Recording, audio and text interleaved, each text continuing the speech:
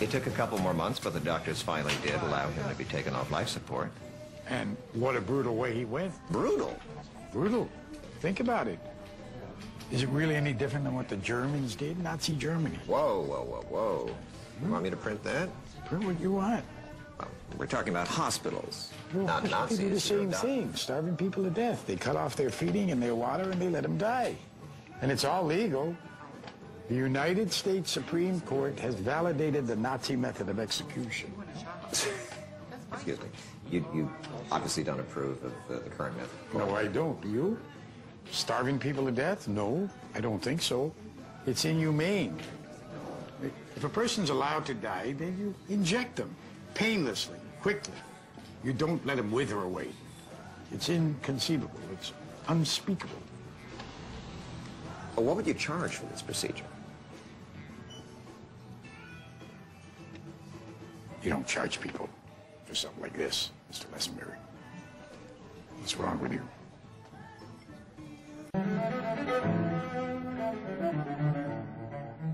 Doctor, let me be frank. You're aware that people think you are a ghoul? It's emotionalism. You know, when heart transplants first started, there was the same prevalent feeling. I mean, even among doctors, that it was wrong. It was contrary to God's will, contrary to nature. Isn't it ghoulish to rip a person's chest open and take out a heart, or a bypass operation? Ether is the same thing. You have ether, been around for centuries. It wasn't used. Not till 1846. It was discovered in 1543, and before that, everybody was being operated on while they were awake. Surgeons were cutting them open while they were awake. Did you know that, Jeff? No. Oh, yes. And you know why it was banned? Because of religious dogma. Because of the foolish notion that there's a God Almighty who wills us to suffer. Do you turn patients down? I turn 97 or 98% of the patients who contact me, I turn them down. Should there be second opinions? Always a second opinion. Third opinion. But there wasn't in your case. Well, no, there wasn't, because no one cooperates with me.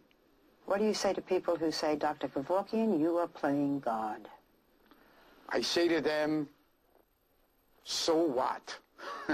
When a doctor gives you a pill, he's playing God, because he's interfering with your natural process. All doctors believe they're God. They shouldn't, but they do. But I prefer that than the doctors who are more interested in their stock portfolios than they are in their patients. Oh, my gosh. These are my new daily visitors. Life is God's choice! Are you going to kill every single person in a wheelchair? Disabled people are not worthless. They are not a drain on society. You cannot rid the world of inconvenience. You are worse than an abortionist. Oh, shut up, you witch.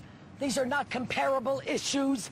Some great minds have died with the assistance of their doctors. Sigmund Freud, King George. If it's good enough for the Aristoi, it's good enough for the hoi polloi. He is leading society into an age of enlightenment, you idiots. Only God can create and destroy. Have you no religion? Have you no God? Oh, I do, lady. I have a religion. His name is Bach. Johann Sebastian Bach. And at least my God isn't an invented one.